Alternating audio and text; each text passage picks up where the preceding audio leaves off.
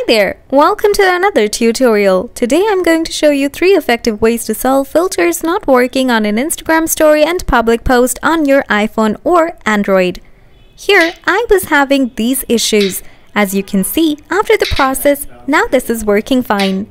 Now, if you find that filter is not working for your picture and video on your Instagram, be sure to stick till the end of the video.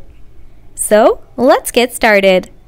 Here comes the first solution. Swipe down from the top. Switch your data Wi-Fi to mobile network or mobile network to Wi-Fi. Second solution. Open Setting. Scroll down. Open Apps. Tap Manage Apps. Look for Instagram. Scroll down. Tap on Other Permission. Tap on Change Wi-Fi Connectivity. Tap Always Allow. Tap Back. Tap Clear All Data.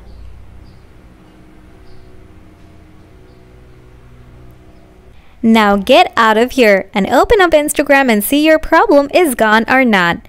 If you have some issues, lastly, you can open up Play Store or App Store. Check for updates. If you find a new update, just update.